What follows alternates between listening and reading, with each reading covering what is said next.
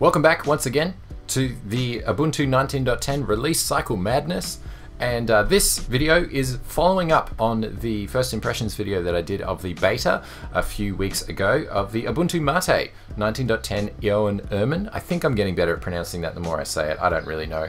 Okay, so there is a little bit to talk about in this release, and I'm going to try and keep this video a bit shorter because so much of what is new to this release I did discuss in the beta first impressions video. Long story short, if you can't be bothered watching to the end, Ubuntu MATE is one of the most lightweight, functional, and well-polished desktop environments and Linux distribution as a whole that puts the needs of its community, the needs of its users right at the forefront of its project. And for that, you should definitely go and check it out. If you want the latest and greatest that hardware support has to offer, then definitely go and download the 19.10 release. If you can't be bothered, or if you want more support and more stability out of your distribution, then definitely go and check out the Ubuntu 18.04 distribution of MATE, because so many of the features still apply, even though there are a myriad of fixes and tweaks that are unique to the 19.10 release cycle. I'm going to try and break down what those are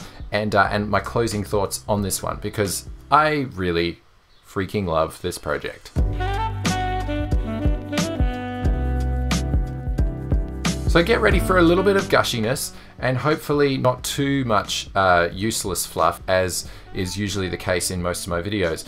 Gonna start with the welcome screen because there are some features here that I did not cover in the beta first impressions. There is just so much to love in what the team at Ubuntu MATE, what they put into this welcome screen, because not everyone knows where to go digging for these things, and true story, I've installed Ubuntu MATE on a friend's old MacBook of all things. It's like one of those white plastic MacBooks from like 2011. Anyway, it runs it, and it runs it okay. It's got 2 gig of RAM. It's a little bit stodgy, but still it runs it. And it's one of the most familiar interfaces, because with a tool like MATE Tweak that I've talked about many times before, jump in here, change the panel layout to whatever is familiar to you, and chances are you'll probably love it. Okay, so when it comes time to talk about what is unique with this welcome screen as opposed to some of the other ones that we've seen from Budgie, Manjaro, and the like, there's all the standard things here like updates and drivers. It also gives you some one-click install options for things like network sharing, for configuring your firewall out of the box, configuring any extra users you might want, and backups, which are really handy on the first run. When it comes to features, again, it kind of unpacks what makes the Ubuntu MATE distribution unique as opposed to all the other ones, and really it covers a lot of the same bases that the Ubuntu Budgie welcome screen does as well. They also have the same browser selection tool that you can use to install. They don't give as much information as the Ubuntu Budgie welcome screen does, in that it doesn't really tell you which ones would be snap and which ones would be native from the repositories, but that is what it is. And also they give you a quick graphical tool to be able to lay out a visual representation of the panel layouts. So if you're a fan of the Unity desktop, you can go and do that. For me personally, on mine, I think I have the Cupertino layout because I'm a sucker for a global menu, and I love the heads-up display, and I'm not too annoyed by a dock either. The software boutique is something that I've raved about before. Really appreciate the way that they curate software for new users, and honestly, watching my friend of mine going through the laptop and seeing what free software was available to them and the explanations that each of these little items have given, it really helps flesh out the ecosystem of what is this new system and new world of software that's available to you. The fact that they also include one-click solutions to install the bigger GNOME Software Center and the Synaptic Package Manager, also really helpful. One-click fixes I'm a big fan of. So if you corrupt your sources list, or if you have broken packages, again, the welcome screen is just a really good place to be able to find solutions to those things. Okay, now it's no secret that this particular release cycle has been called by the team as a bit of a paper cut release, in that it is more about trying to fix little things that were bothering the team as opposed to putting in amazing new features. So again, referring to so many of these release notes, one of the most detailed release notes that you can find on the Ubuntu release cycle for 19.10. There is so much there, and honestly, I don't have time to go through it all. Go watch the beta video, and that will unpack some of it. Useful keyboard shortcuts have been changed.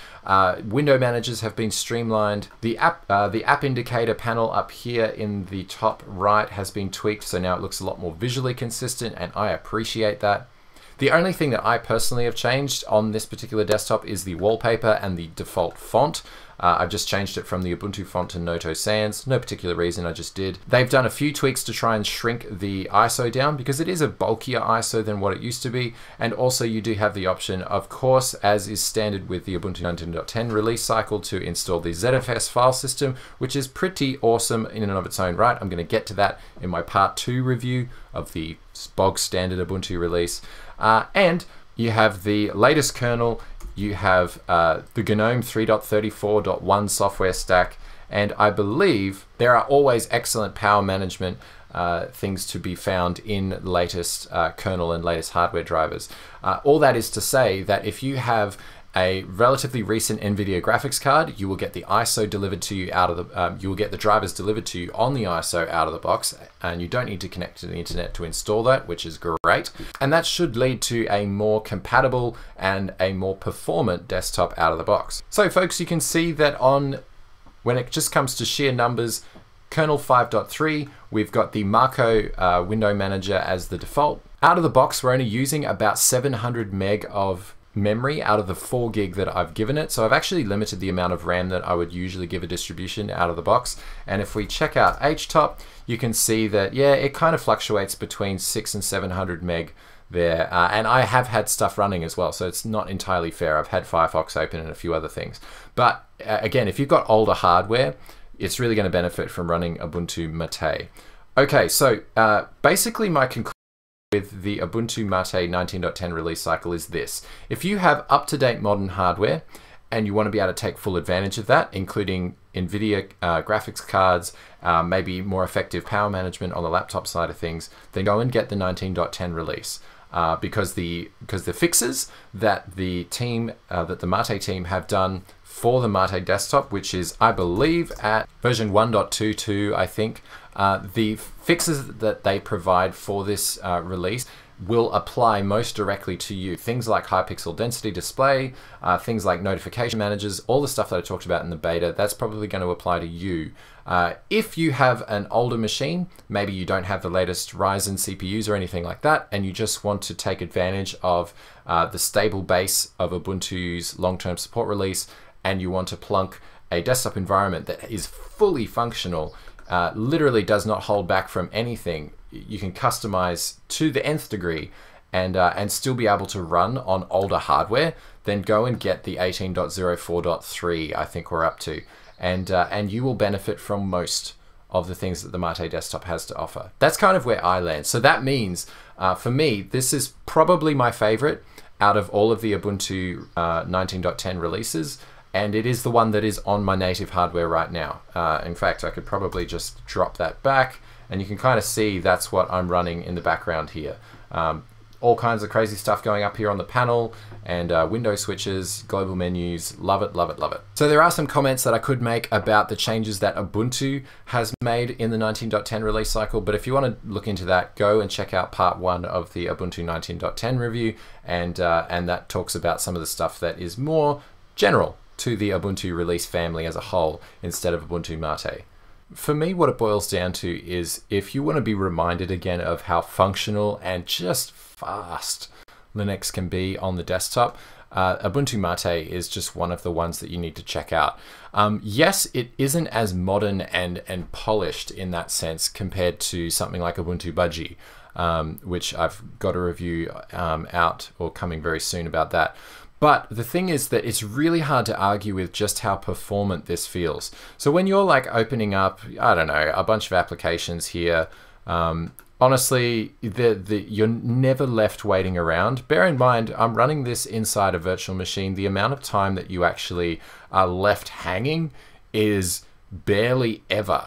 And yet the sheer amount of functionality that you get out of the box with a lot of the GNOME 2 series applications, which have since become the MATE applications, is just really hard to argue with. Like, check out the context menus in the file browser. Check out what you can add to the panel up the top. I mean, There is so much flexibility here, and you don't sacrifice any performance for it.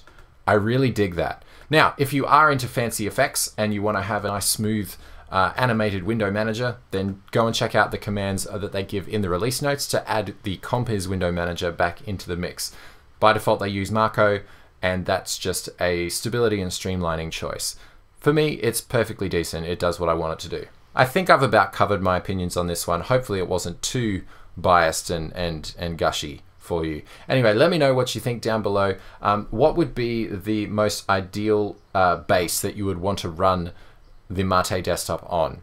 For me, it used to be a toss-up between Linux Mint and Ubuntu Mate. In the last 2 years, Ubuntu Mate has really pulled ahead, and I love what those guys are doing.